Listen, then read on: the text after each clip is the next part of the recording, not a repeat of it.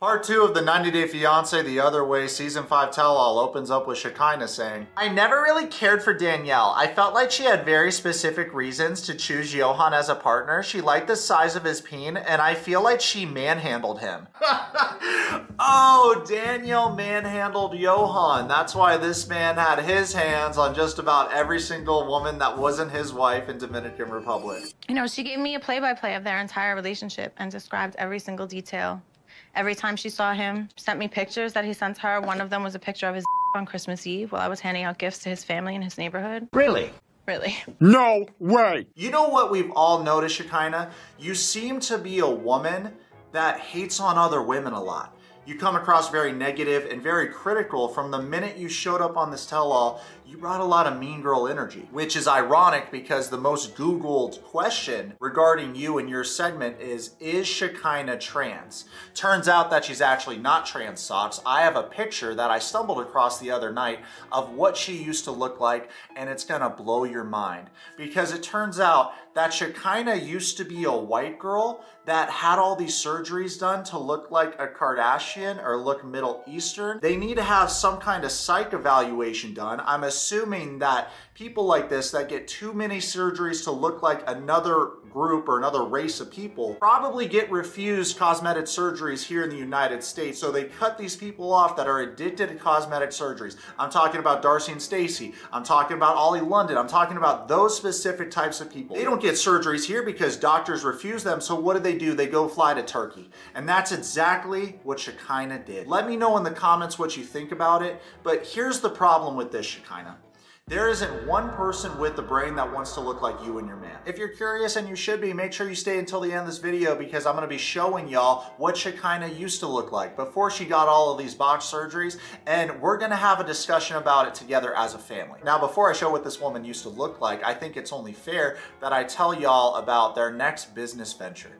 You see, not only is Johan a little Einstein, because remember, God bless him being 6'7", he has a lot of physical gifts. Not a lot of mental gifts though. The mindset is terrible, and you can see that by how he relies on all of these women to make money instead of investing in himself and his own ability. For example, if you're 6'7", you're 6'7" already, I feel like the majority of guys believe that if they were 6'7", they could rule the entire world, am I right? And what job did he used to work? I'm happy you asked. He was a personal trainer at a luxury resort in Dominican Republic. Before we continue reviewing this Dogwater TV show, I'd like to tell you about today's video sponsor, Audible. New members get a free trial of Audible, and on Audible, you will find the largest collection of audiobooks. You'll discover exclusive Audible originals from top celebrities, renowned experts, and exciting new voices in audio. And the Audible app makes it easy to listen anytime, anywhere, whether you're traveling or whether you're cooking yourself up some breakfast. I don't know about y'all, but I recently started listening to The Woman in Me by Britney Spears on Audible, and I'm really enjoying her audiobook so far. I think it's great that Britney is finally telling her story from her point of view after all these years. As an Audible member, you can choose one title a month to keep from the entire catalog, including bestsellers and new releases. Personally, I usually listen to audiobooks when I'm cleaning my house or I'm at the gym. If y'all are interested in getting started with Audible, go to audible.com/Yourwetsock or text Yourwetsock to 500-500.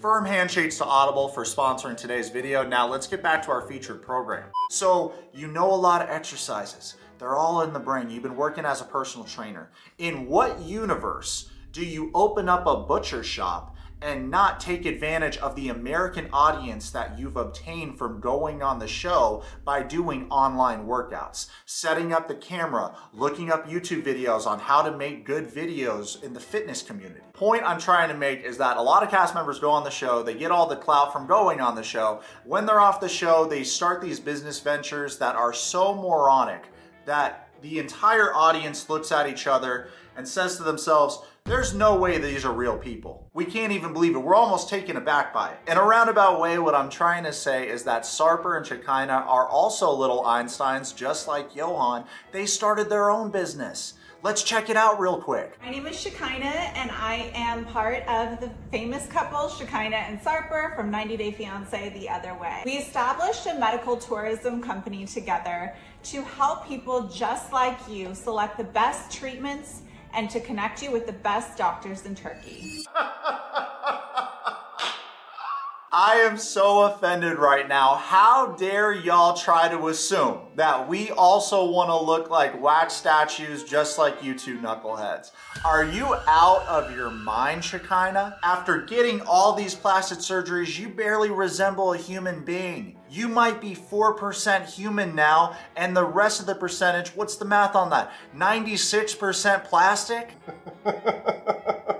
Sorry, I needed that laugh really quick. That was funny. This seems like an appropriate time to reveal what Shekinah used to look like. This is her old picture. Welcome to the reveal. I'm your host with the most, Big Ed, and please welcome your straight co-host, Tim. Tim, are you there? Tim? Okay, so I guess Tim is busy, ladies and gentlemen. Please welcome our backup, because we all knew this was going to happen. Yourwetsock's creator, Nicolas Cage. Yes, hi, it's me, Yourwetsock. Call me Dad. Hey, you aren't gonna burn my soul or anything for cheating on Liz, right? Oh, Ed, I can't burn people's souls. That was just a movie. Sorry for that, guys. Wait a second. Sarper, what are you doing out of your box? Get back in there, Pipsqueak. Yeah, don't make me come over there and beat that meat baby. Okay, can we move on with this? The people are waiting. Yes, of course. Caveman, the remote for the curtains, please. I know how to make babies. That's great, buddy. Hand over the clicker. My name Asuelu. Maybe someone want to suck me? The clicker, please. Oh my God, who invited the 2-week-old fetus? Come see me after the show, girl. I know you, you ghost man. You have fire on your head. All right, are we ready, Yourwetsocks? In 3, 2, let's draw the curtains. And honestly, last night when I first saw this picture, I was horrified and very confused because she was so pretty. She looks like Ashley Simpson here to me. And I had a huge crush growing up on Ashley Simpson and Avril Lavigne. When Skater Boy came out, yo. Oh wow, thinking caps on. So walk me through the Shekinah. You used to look like this and you came out looking like this. And you want to give us surgery recommendations in Turkey? You came out looking worse than you originally did, but you want to try and paint it like you're putting us on? Nah. Say it with me, class. This right here is an op. Trying to earn a commission from recommending certain plastic surgeons and caretakers in Turkey? What? Like moi needs plastic surgery? Like we need plastic surgery? Even if we did, I would trust Yelp reviews more than I would trust these two clowns. I've never had a cosmetic procedure in my life. However, I do understand that if there's something you really don't like about yourself and you want to change, you're hell-bent on changing it. For example, a nose job.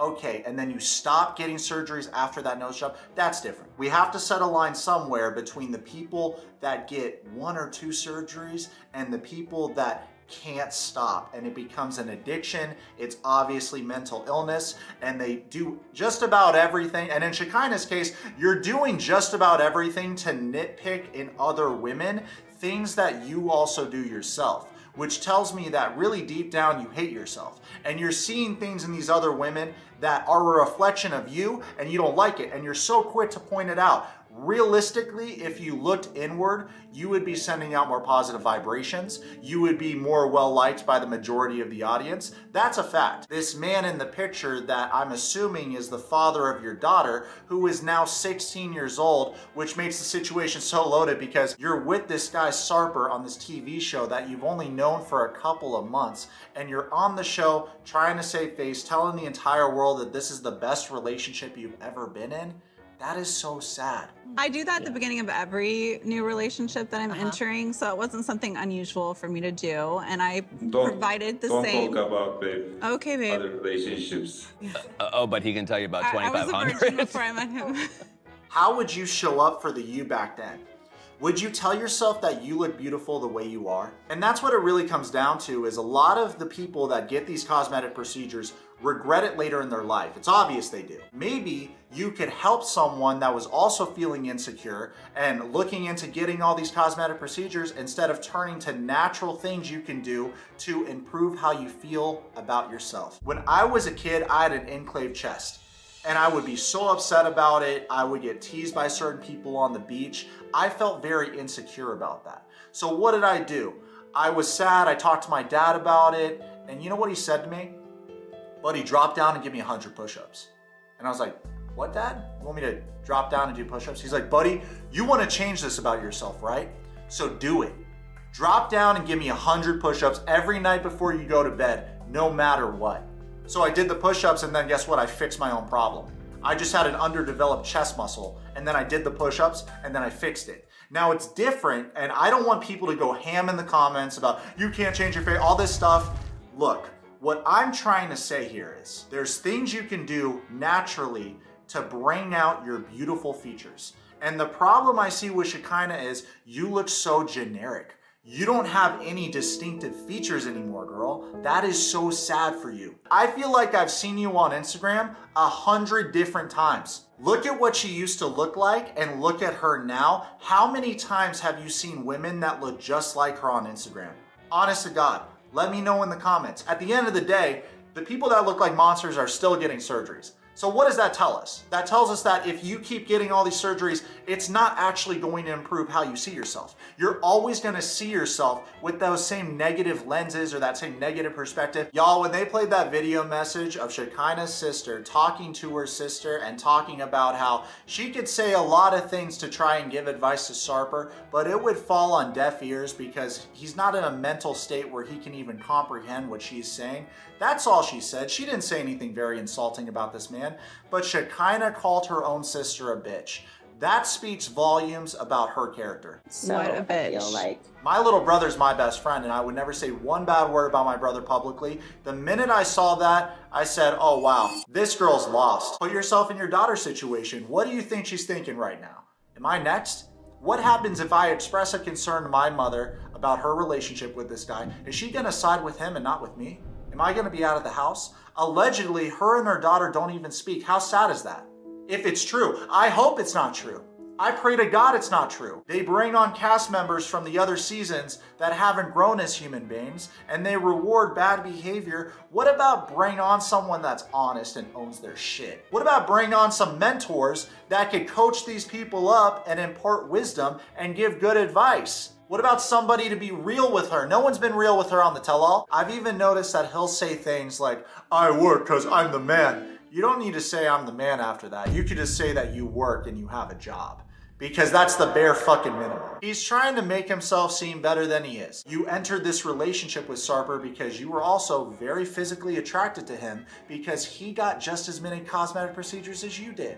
It's not rocket science, quite frankly. It's actually very obvious what has happened. You're riding this theme of plastic surgery. No one talks about looks more than you do. You want to shift that blame on a Danielle? Here's the thing. Do you have any hobbies? Like, I'm not even kidding. Do you have any skills? Is there anything that you like? Do you have any interests that you can share with the audience of the show that you gained from going on this TV show? I'll give you an example right now. I recently started collecting a lot of Pokemon cards from the 151 collection, and boy, oh boy, do these cards look beautiful. My favorite one is the Poliwhirl. Look at it. He's looking at his own reflection. That's something that you should be doing, Shekinah. When I was 16 years old, I was still watching TV. I don't watch TV much anymore, but my favorite show was Cops, and I started to really get into true crimes content. So imagine that for a second. Your mom's dating the guy with this face, and she's planning on building a life together with the guy that looks like something out of Taken, looks like he would be in a true crimes documentary. And he controls your mom, and that's publicly known for the entire world to see. Yeah, I'd be very concerned. Let me know in the comments what y'all think about Sarper and Shekinah. The holidays are coming up. Check out our Amazon storefront if you want to get some great gifts for your loved ones. If you got some spare coin, check out our merch. If you want some one-on-one time with me, please order a Cameo. I'm the #1 Cameo creator in the entire world. Super thankful that y'all watch my content. Comment below, subscribe. Let's be friends, let's be friends. Follow me on Twitch and on Instagram right now.